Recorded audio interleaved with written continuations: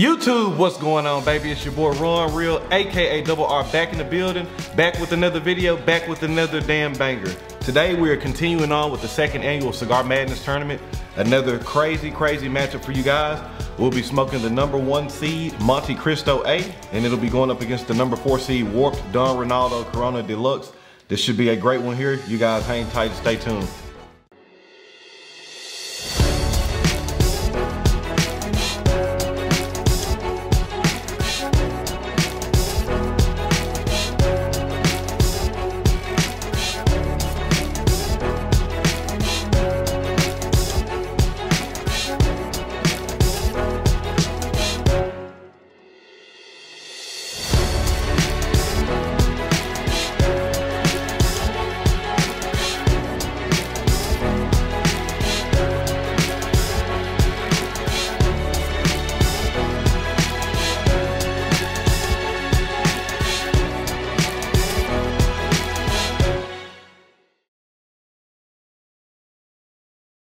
You guys know every year I strive to put in cigars that may be a little more difficult for people to find, but they are still attainable. But I also want to get that energy and that excitement drawn in. I knew with the Montecristo A, this was going to be a cigar that most people have never seen, definitely haven't seen a review of, so it was a no-brainer to put it in. Cuban classic. You guys saw how well the Montecristo #2 did last year. Just incredible flavors. I'm feeling like with the age on this one too, it'll be very good as well. Just a really long cigar, as you guys will see. It's a really long cigar. I believe just over 9 inches long, 47 ring gauge. But trust me, make no mistake about it. Fantastic cigar. #1 seed Montecristo A.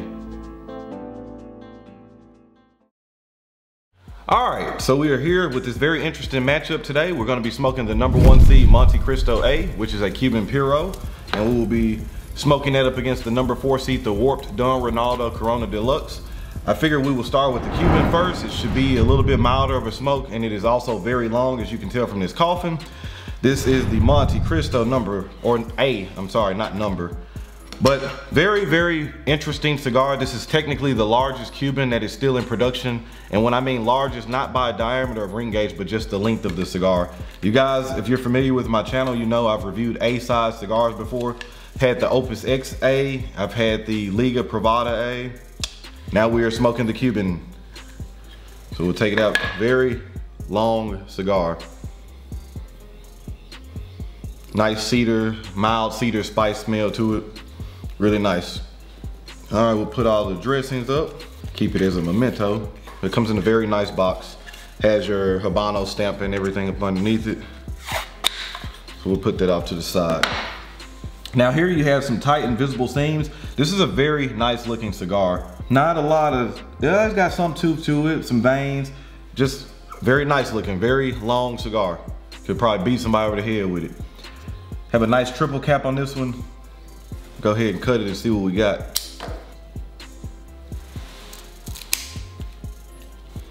Now I've set aside quite some time with this cigar. This should be easily a 2.5 hour smoke at least, probably gonna be towards 3, so hopefully we won't be battling a terrible draw or bad flavors. As stated earlier, all Cubans represented in this tournament are at least 2 years old. This Cuban or Montecristo A is actually 3. Not too much coming off the draw, but the draw doesn't seem like it's plugged, but a little bit on the tight side. We'll see how it goes though.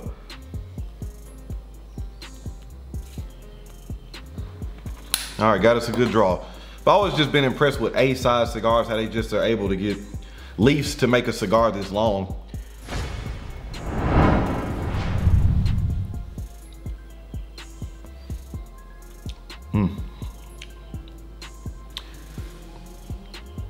Nice cedar wood on it.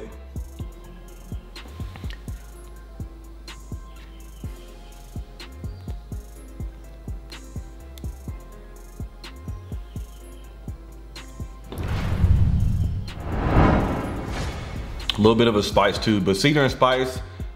Black pepper is very faint on this one. So I'm gonna go ahead and let this cigar get heated up, see what it's gonna be able to do. Come back with body, flavor, strength, you know, all that good stuff.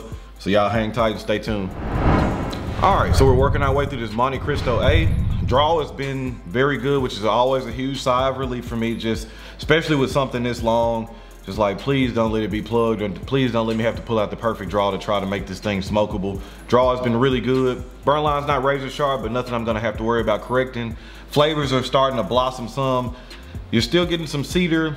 There's a nuttiness that started to come around, and also a very light creaminess, kind of like a caramel taste almost. Not really intense on that, it's just kind of really faint on the background, but that nuttiness and that cedar and that creaminess on the mouth texture is kind of there. It's really nice so far. Still getting a little bit of a black pepper in the undertone as well too. So far, I'm really enjoying this. The problem for me is gonna be making sure that this cigar stays enjoyable for the whole length of it. Because sometimes you're getting good flavors, but this cigar is gonna take a long time to smoke. So it's definitely gotta be some transitions or some stuff happening, or this is gonna become a very mundane cigar. So I'll keep on smoking through this. Probably come back at the end of the first third. Right now, everything is, I'd say medium body, medium flavor in the first inch and no strength at all. So I'll come back at the end of this first third, or if anything else is transitioning or changing, so y'all hang tight, stay tuned. All right, working our way through this Montecristo A. Ash just fell off, nice thick chunk, probably about 1.5 inches, close to 2 inches. Is long smoking time on this cigar. Really, really good construction on this. I'm very, very pleased with this. Flavors are really nice. Still get a nice cedar. There is still a nice caramel creaminess in there, especially on that finish. That's really nice. Black pepper still in there. All the flavors, though they're not crazy intense, they're just really, they're very easy to pick out for me, and they're really, you know, well melded together. They're just blended in perfectly.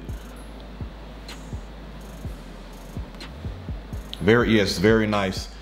Still, I'm gonna say medium body, medium flavor, still on the upper side of mild, starting to kind of creep into medium as far as strength. Still no strength. This is all flavor, all complexity, which thumbs up for me. I'm really enjoying this one. This is a good cigar. I think for most people, the hard things about this one is gonna be A, trying to find it, no pun intended, and B, the length of time. You just have to set aside quite a bit of time to smoke this cigar. Also wanted to mention that to you too. Forgot to mention the build size of the cigar. So 235 millimeters. So if you measure that, it's just a hair over 9 inches. So you're looking at 9¼ inches in length, 47 ring gauge on this. Of course, Montecristo, Cuban Puro. Definitely uniquely Cuban in the taste. The creaminess, the caramel flavor is really nice on this one too. Really enjoying this. So I'm gonna keep on smoking and keep on enjoying. I'll come back if there's anything that needs to be said. Y'all hang tight. All right, so we're working our way down in this second third of this Montecristo A. This thing here is kicking ass, man, and taking names. Great performance by this cigar, especially with it being so large. Great flavors, still getting a lot of the cedar, some black pepper, a little earth is in there. That finish is still nice and creamy, still getting that little bit of that caramel flavor. The cedar that was kind of flowing along with it in the first part was more so along kind of a sweet cedar. Now it's kind of more going into a drying effect. Not bad, but just a different type of cedar, but really enjoyable. Burn line, draw has been phenomenal on this thing. And the only other change I would notice now, the strength is probably up to a good textbook medium. Nothing that's still really strong. Body and flavor for me is still around that medium point too, but looks like they're gonna slowly start trying to creep up, especially the flavor starting to kind of creep up into that medium to full area. But really enjoyable, man. Long smoke time on this. I'm probably a little bit over an hour now, and probably looking at like a Robusto size cigar. Somewhere in there, maybe, yeah, about a Robusto, a little bit longer than a Robusto. So still plenty of smoke time, trying to take my time, keep the cigar cool so the flavors stay nice and full and not get washed out or not get bitter or anything. So far, really enjoying this. So I'm gonna come back in a little bit if there's any changes or anything like that. So y'all know what it is. Y'all hang tight, stay tuned. All right, continuing on with this Montecristo A. I'm telling you, guys can see it for yourself. This thing is performing like a dream. This is a prime example of a cigar that's not very strong. For me, it has nice flavors, but there's not a lot of transitions going on, but the cigar is still completely enjoyable. The nuttiness has kind of come back to the forefront. Cedar's still there, but falling back in a little, you know, in the back shadows, so to speak. Finish is nice and clean. Starting to get a little bit of a cocoa powder. The creaminess is there, but lightened up a little bit. It's more of a cocoa powder on the finish. It's really enjoyable. Can even still taste it now. Nice long finish. Still for me, I'm gonna go medium to full on flavors. Low side of medium to full for body, still textbook medium for strength. This is a cigar that if you're not into strong cigars but still want something very enjoyable, this is gonna be it. But again, long cigar, so you gotta put aside some time. This is taking a while to smoke, but flavors are good. I'm fully enjoying it, so it's not becoming a chore. Really enjoying this one. And again, for a Cuban to just be performing like this, especially with this size Vitola, gotta give it up.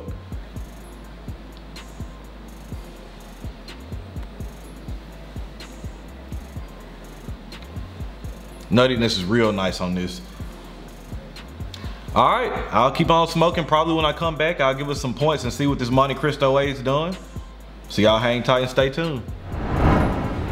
All right, we're kind of coming down to a close on this number 1 seed Montecristo A. Again, performed beautifully, draw, burn, it's been spot on. Never had to touch a lighter on a cigar that's over 9 inches long for a touch up or relight. Phenomenal. Really, really enjoying the flavor. Still about the same, low side of medium to full for body and flavor, textbook medium on strength. Let's go ahead and score this thing. For flavor, I gave it an 18 out of 20. Great flavors on this thing. Just easily above average. Gave the draw a 20 out of 20, the burn a 20 out of 20 again. Over a 9-inch long cigar. Never had to touch the lighter once. Got to give it up. Cuban as well. Complexity, I gave a 16 out of 20. Nice flavors in there, just especially in a cigar that long, I would have easily, it's just not a lot of huge transitions going on, but there were some flavor swaps, so it was still enjoyable. Strength, I gave a 16 out of 22. Overall score on this is gonna be a 90 out of 100. Definitely an elite cigar. I believe you could buy these when you can find them in boxes of 5, which I think is a perfect amount for these cigars. Not something you would want to probably have a bundle of 50 or 25. It's a really long cigar. One of those cigars you got to set aside quite a bit of time to smoke. Me normally smoking more so Coronas, Robustos, Lanceros, things like that. I usually like that hour and a half, a little bit over an hour and a half, and that's about as much time as I like to dedicate to one cigar. This is the exception to the rule. Just really enjoyed it. Cuban flavor, so you're getting different flavor profiles than what you normally are going to expect from like Honduras, Dominican Republic, Nicaragua. Just a completely different flavor profile. Nice and creamy on this one. Still getting some nice cocoa powder. This cigar here is a winner. Nothing else needs to be said. I think this is performed as a number 1 seed should, so I'm gonna continue on smoking this one all the way down to the nub. I don't see it really changing too much. Smoke staying nice and cool. Not very squishy, so this is gonna get enjoyed to the very last inch of this cigar. And then we'll jump over to this number 4 seed, the warped Don Reynaldo Corona Deluxe, and see if it can't take out this number 1 seed. But I'm gonna tell you now, it's got his hands full, so y'all hang tight, stay tuned, and we'll get on this warped cigar and see if it can take on this number 1 seed. Y'all be good. All right, number 4 seed, what we're gonna be looking at with me and my good friend Mystical Gent call probably the New World's best kept secret. We have the warped Don Reynaldo and Corona Deluxe. I'm very excited about this cigar. Dominican wrapper, Nicaraguan binder, filler from Nicaragua and Dominican Republic. I tell people all the time, if you're a Cuban smoker and you're trying to get into New World cigars, you've got to get your hands on a warped Don Reynaldo or Illusione Ypres. These cigars have a lot of Cuban-esque similarities. Flavors aren't the same, but they're very, what I mean by Cuban-esque is they pay attention to detail with flavor, not gonna overwhelm you with strength, a lot of complexity, just a great cigar. This is a 4 seed, but make no mistake about it, this cigar has the potential to go all the way. Make no mistake about it. You're gonna be hearing more about this Don Reynaldo by Warp. Trust me, best kept secret. All right, excellent showing by the number 1 seed, the Montecristo A. Fantastic cigar, especially for the size, very enjoyable. But now we have to give our time to the number 4 seed, the warped Don Reynaldo Corona Deluxe. This comes in at a 5.5 in length, 42 ring gauge, Dominican wrapper, Nicaraguan binder, has filler from Nicaragua and Dominican Republic. This cigar is one of the cigars rolled at the El Titan de Bronze factory in Miami.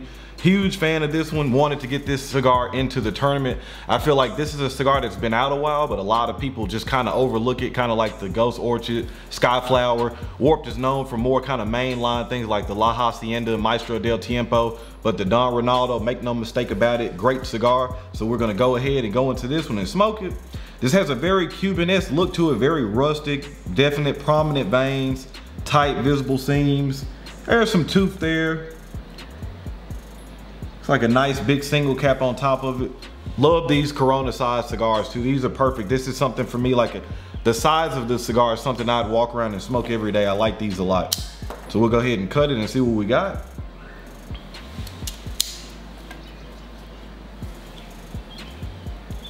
Great draw. Not too much coming off the cold draw.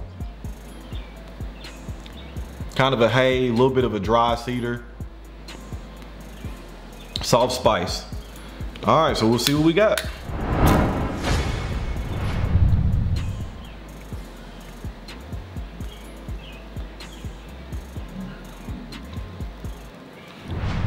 Already got a good light. Another thing I love about smaller ring gauge cigars, does not take a lot to get these things lit like some of your 60 ring gauge, big old 70, 80s, you just gotta sit there all day. I like these, you can get these get these going pretty quickly.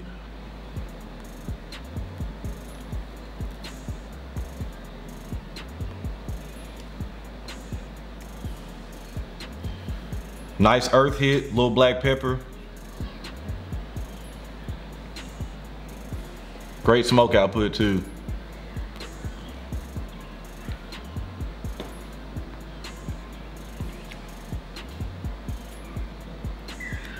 On that retro hill, starting to pick up like a real prominent oak wood on it too. All right, good start.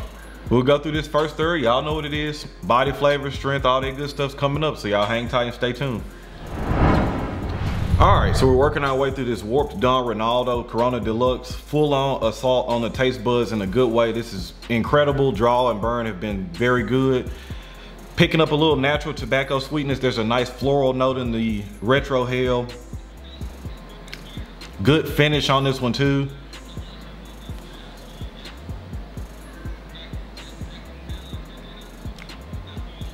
It's very nice. It's a lot of flavors. Some of them I'm gonna have to sit down and concentrate and try to pick them out more. There's a lot going on, but you can tell it was very well blended together. This is a very good cigar. Really underrated, like I said just before. This is one of the warped cigars that I think a lot of people don't know about, but they need to start paying attention to. This is a phenomenal cigar. Already, I would say medium to full for body and flavor. Medium for strength, but the body and flavor are already up there. They're nice mouth coating, nice mouth feel. Just really, really enjoyable. I have no complaints. If it continues on like this, this is gonna be a very tough matchup, even for the Montecristo A, as well as it performed. This is gonna be a hard matchup to pick. So I'm gonna keep on sitting back and smoking and enjoying this. So y'all hang tight, stay tuned. We'll come back in this second third. All right, finishing up on this second third of this Don Reynaldo Corona Deluxe. Fantastic, it's gotten more nuttiness, more natural tobacco sweetness, still picking up a little floral on the retro hill. This is a very complex blend. There's a lot going on, but you can tell they were very meticulous in how they laid leaves. This is a very good cigar. Still medium to full for body and flavor. Textbook medium on strength, perfect size. This is just a great cigar. You know, I'm not even through this or scoring it yet, but just saying off the record, just in general, if you're a warped cigar fan and you have not experienced the Don Reynaldo, you've got to. This is a box-worthy cigar in my opinion, bar none. But really enjoying this. I'm gonna keep on smoking. Construction's been spot on. I'm gonna come back, give us some points, see if this number 4 seed can take down this Montecristo A. So y'all hang tight, stay tuned, and I'll let you know what we get. All right, so we're finishing up with this warped Don Reynaldo Corona Deluxe. Fantastic cigar. This is gonna be a really tight race here. I enjoy both of these cigars thoroughly. Phone died, so I had to jot down my notes in my old school book, so we'll let you know what the score is. For flavor, I gave it an 18 out of 20 again, easily above average flavor profile without question. 18 out of 20, very strong flavors, nice intensity. Ended up a nice medium to full on body flavor, textbook medium strength for me, enjoyable all the way through. Gave the draw a 20 out of 20, burn a 20 out of 20. Of course, smaller ring gauge cigars typically burn well, but sometimes things do happen. This one performed perfectly. I gave the complexity an 18 out of 20. This is where this cigar shined. A lot of really well refined flavors, very smooth, but intense at the same time. Really, really enjoyable, great blend. Like I said before, if you're a warped fan and have not got a chance to smoke a Don Reynaldo, you're missing out. Strength on this one, I gave a 16 out of 20. Gonna give this cigar an overall score of a 92 out of 100. Very, very tight race. Both of these cigars were phenomenal. Just had to give the slight edge to the Warped. I just had a little bit more enjoyment out of it than the Montecristo A. But make no mistake about it, this was a matchup. This was a heavy hitter of a matchup. Number 4 seed takes down the number 1 seed. It is what it is. The Warped is gonna move on. The Montecristo A is going home.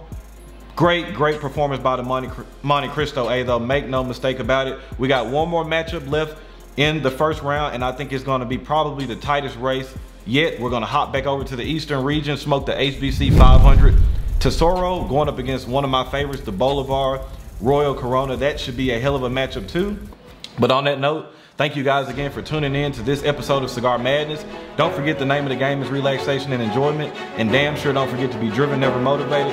We'll catch you on this next one. Y'all be good.